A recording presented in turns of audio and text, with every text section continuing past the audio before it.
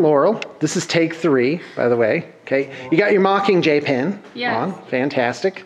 Are you waiting for that? Are you waiting for that movie to come out? Are you excited for it? I'm going to see it on Thanksgiving weekend with my family. Oh, okay. Yeah, that's coming out this weekend. Fantastic. It came out last weekend, I think. Well, oh, did it? Is it out now? Oh, then I'm going to see that for sure.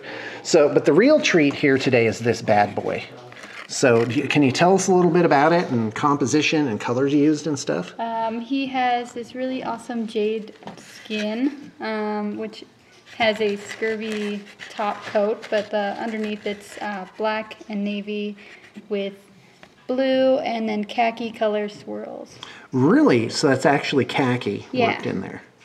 All right, fantastic. Now this morning I saw you putting like little highlights on these little like colored areas there. Yeah.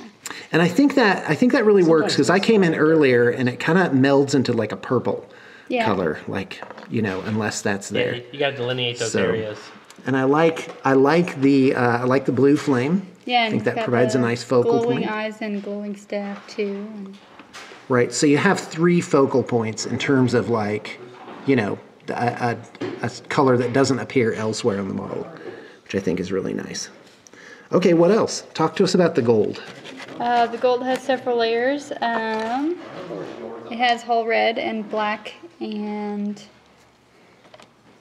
copper and glorious gold and polished gold and then silver highlights. Okay, so that's 5. Yes. Awesome. He's well, a level 5. really cool. All right, fantastic. Well, I love the conversion work, and I certainly love how the painting turned out. I mean, me too. You really outdid yourself. That makes those legs like Rothman I Studios. Wish I knew. If somebody knows, chime in. I think it's Rothman Studios. They're like Polish. I think they're in Poland. So and by the way, I love this scorpion headdress on this guy. That is just incredible. Guy, good job, GW. So this is actually the War Sphinx kit, and this makes what's called a Heirotitan, but there's no published model that has like the legs.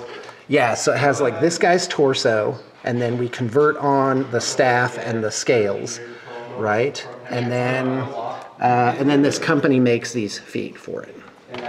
Yeah. Okay, great. Laurel, any other comments there? I'm really proud of this guy. That's why I haven't brought him upstairs yet. I kind of want to look at him longer, but yeah. That's fantastic. Well, thanks a lot, Laurel. I really appreciate it.